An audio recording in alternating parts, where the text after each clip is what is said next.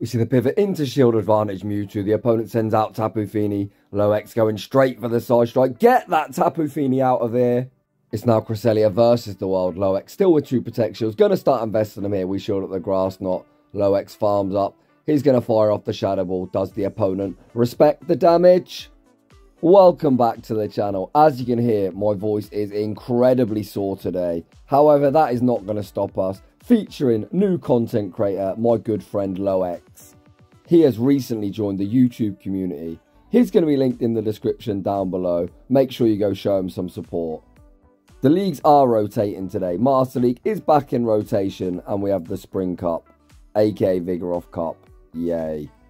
We all know the undisputed king of destruction in the Master League is Shadow Mewtwo. So to round out Ultra League, we're going to see this Pokemon in action in the Open Ultra League. Without any further ado, let's get into the battles. And in Game 1, lowx leads his big pile of gunk. Kanto marked into Trevenant. This opponent doesn't even farm up to the Shadow Ball. Trainer, please learn your typings. They then say switch into Feraligatr and Kanto mark. Gonna fire off the super effective Thunder Punch, forcing us early shield advantage. We then see lowx make a very nice catch, catching the resisted Hydro Cannon onto his own Feraligatr, and we enter the mirror.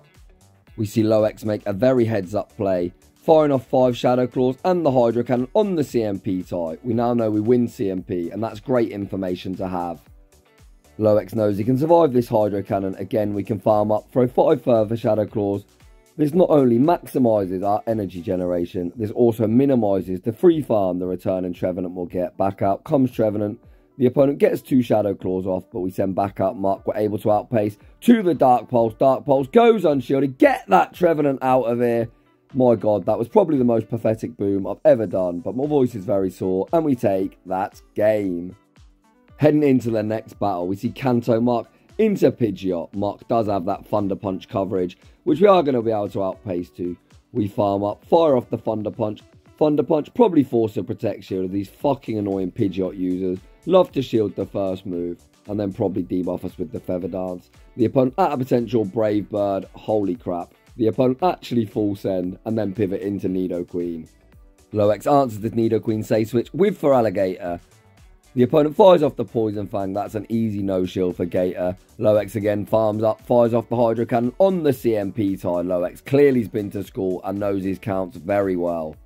lowx could shield this move up and commit to the Shadow Claw farm down. However, he actually chooses to tank it. Knowing his IVs, knowing he survives, he then fires off the Hydro Cannon at the very last second, minimising the free farm the opponent will get when they return with Pidgeot. Pidgeot only gets 1 free wing attack, and it's now Shadow Mewtwo time. In comes Mewtwo, the opponent able to outpace.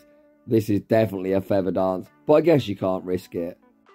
Feather Dance has now lowered Mewtwo's attack by 2 stages, but Shadow Mewtwo hits like a truck. lowx farms up, fires off the Psystrikw. Psystrikw still commands a Protect Shield, and then we see lowx not only make a savage catch, but also reset his debuff. The opponent pivots out into Gyarados. Oof, we need this to one-shot. Is a Psystrikw enough to knock out Gyarados?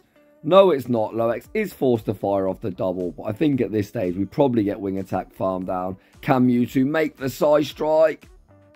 No! We get wing attack farm down, and unfortunately we're going to take a heartbreaking loss, but very well played regardless. In the next battle, we see Gliscopod in the lead. Another decent matchup for Muk. I think Muk is another one of the unsung heroes of the Ultra League. His coverage of Poison Jab, Thunder Punch and Dark Pulse just hits so many threats for super effective. lowx farms up, fires off the Thunder Punch, forces a Protect Shield. The opponent gonna return fire. With the Aerial Ace again, we see lowx unwilling to shield. He knows his IVs so well. Muk able to withstand the damage, fire off the Thunder Punch, getting Gliscopod into the red. We can now send out Gator. Gator gonna get a very nice running start. We are going to have to tank an Aerial Ace in the process, or Liquidation, but either way, Aerial Ace is essentially Aerial Ass, and Liquidation is resisted. The opponent then sends out Giratina, down a Protect Shield, and behind on energy into Feraligatr. lowx fires off the Ice Beam, getting Giratina already into the yellow. We see lowx once again unwilling to shield Gator. lowx again farms up throws on the CMP side. lowx's energy management absolutely on point. Ice Beam secures the knockout, and we see the simul swap of Mewtwo into Charizard.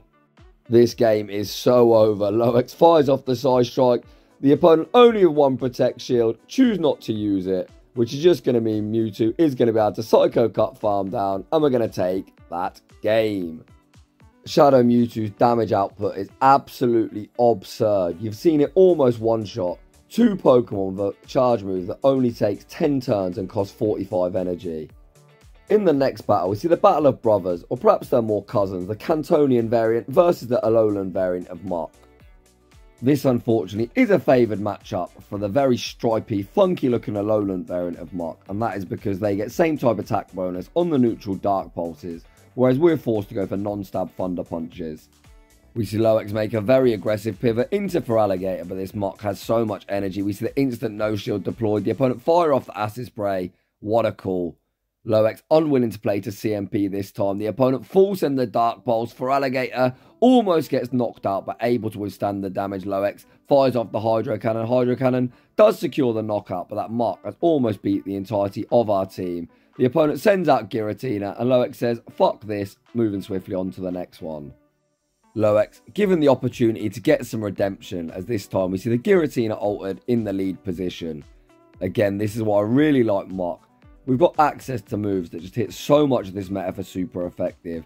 lowx fires off the Dark Pulse. Dark Pulse, despite not getting same type attack bonus, 2 shots even from the regular variant.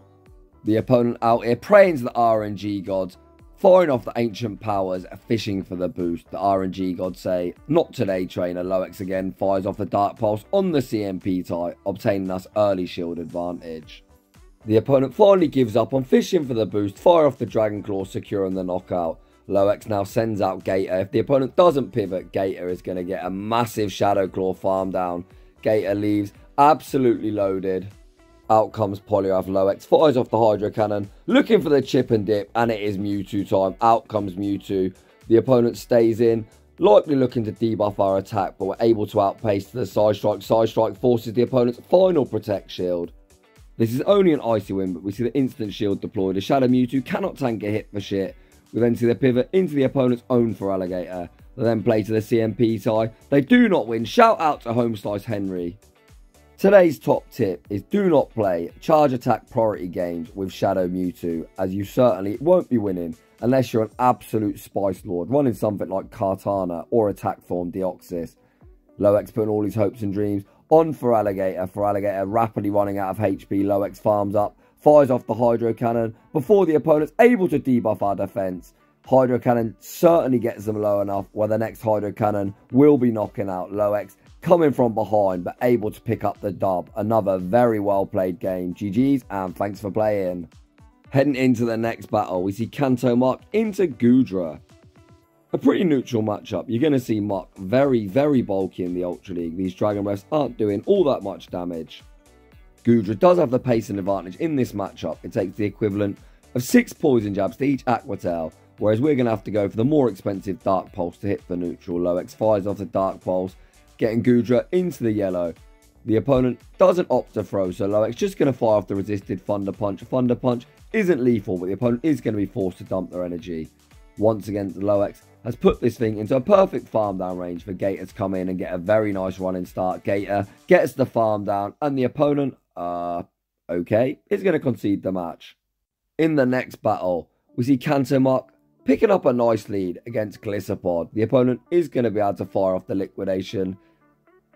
Liquidation doesn't debuff us, thankfully. lowx then farms up, fires off the Thunder Punch. Thunder Punch won't be lethal, will do a lot of super effective damage. It gets them into the red.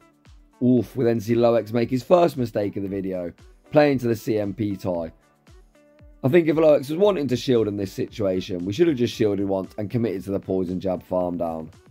However, we've already seen that lowx has all the skills to pay the bills. Let's see if he pulls this one off. Out comes Skeledirge. We see the pivot into Gator, drawing out the opponent's own Feraligatr.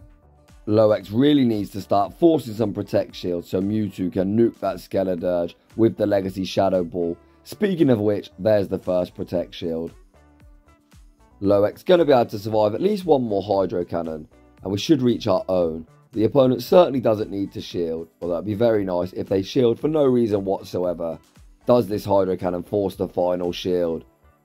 The opponent clearly not a potato, knowing they easily survive that. Not willing to invest the final protection. We send out Mewtwo. Back out comes Skeledirge. We're going to see lowx invest the final protect shield on the disarming voice. I think even disarming voice would probably knock us out with the incinerate damage. lowx fires off 2 Psycho Cuts and the Psystrikw for optimal fast move timing. We managed to force the opponent's final protect shield. However, we're about to get nuked with the Shadow Ball. It's now all down to Muck to clean up this battle. lowx able to outpace to the Dark Pulse. Can we poison jab farm down though? We're so low. Back out. Comes for Alligator. No! Again, on quite literally 1 HP, the opponent reaches the Hydro Cannon, and we're going to take another heartbreaking loss. Heading into the next one, Kanto Muck into the super spammy Greninja.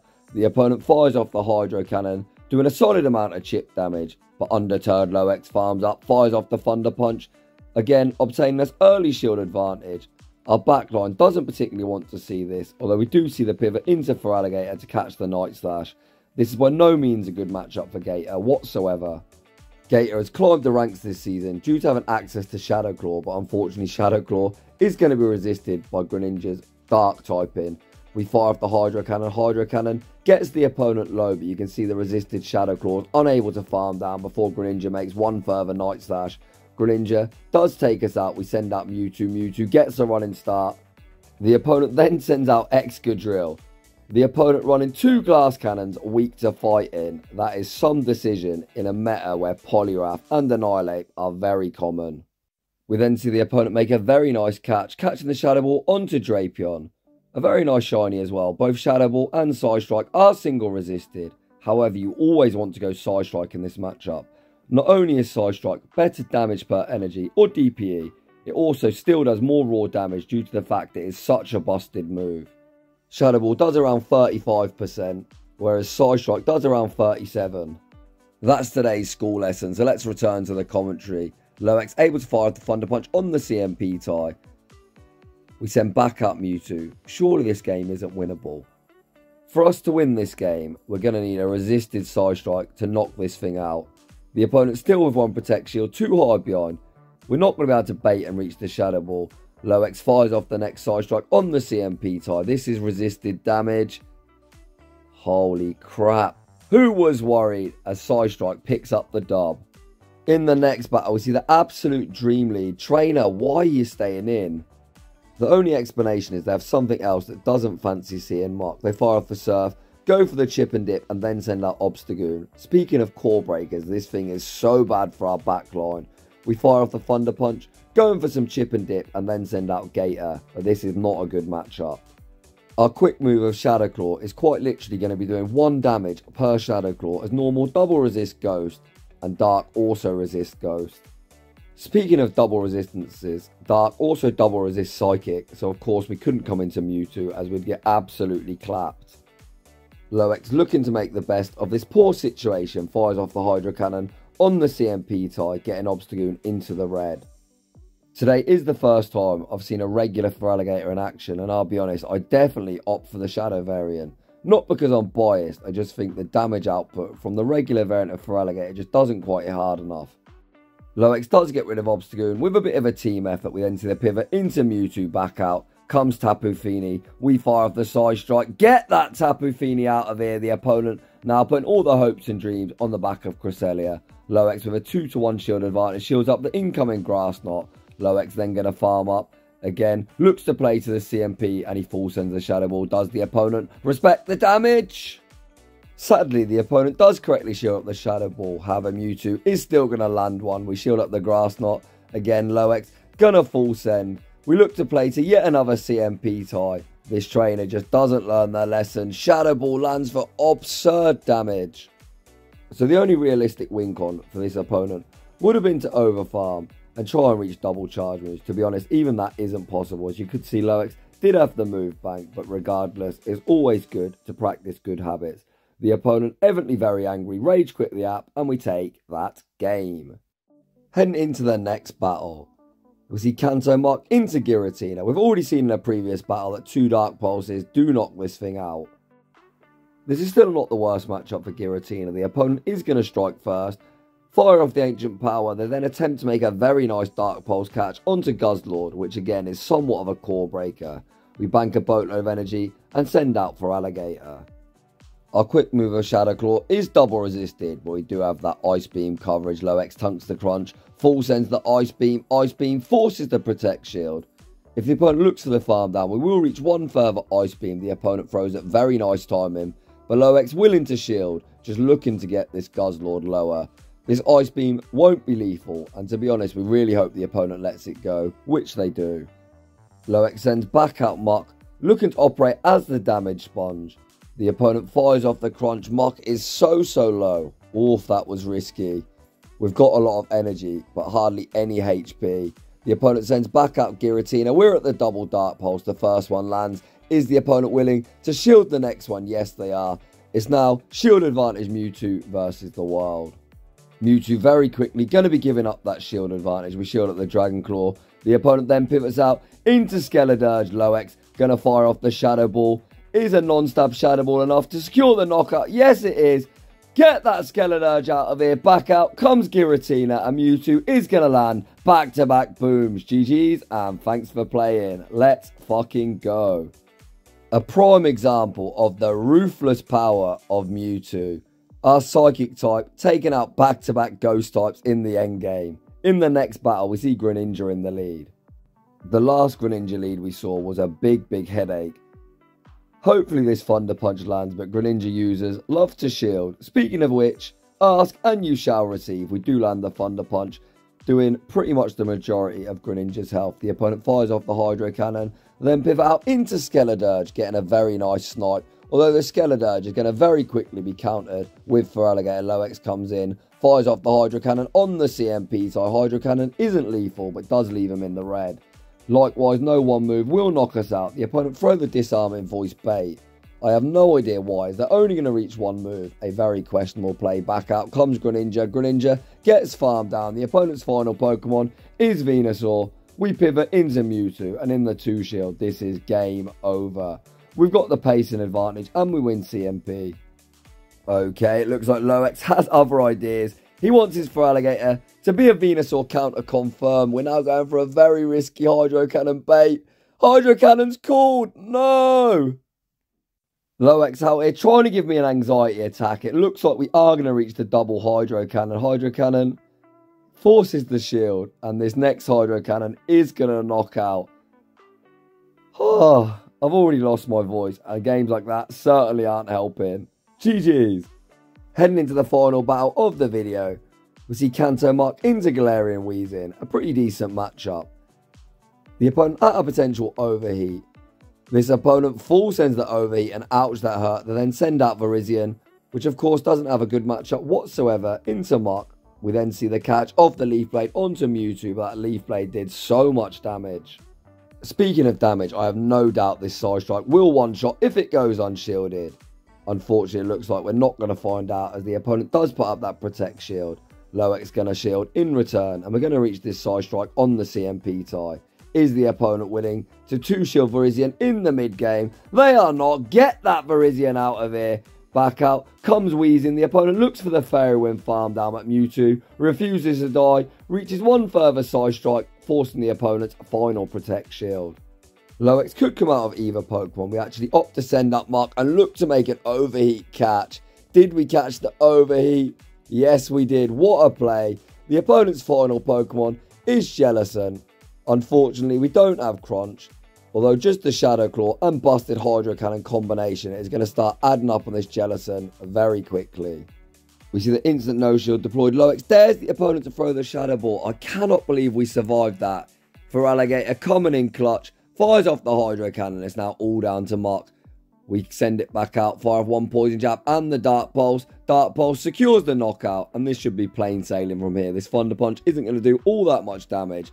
But the opponent is going to need to double up. Because we still got a Protect Shield to hide behind. lowx just going to shield up the incoming Brutal Swing. Return fire with the Thunder Punch. And that is going to be all she wrote. GG's and thanks for playing. Huge shout out to new content creator lowx. Go check him out because he is so entertaining. lowx did actually send me, I think, 16 battles. Unfortunately, I wasn't able to get through them all as my voice is very sore and I need to go to night shift tonight, so I need to save my voice. However, if you're enjoying the content, smash that like button. If you're new, consider subscribing if you like your battles featured on my channel. A link to my battle submission form is down below. And as always, a huge thank you to everyone for watching. And I'll see you all in the next one.